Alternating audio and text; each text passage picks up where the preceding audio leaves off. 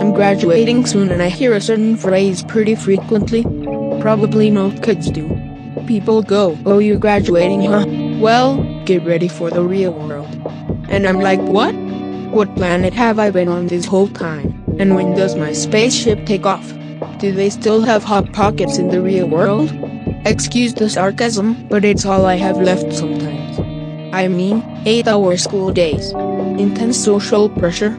The cheerleading squad's addiction to goofballs. How is that not real?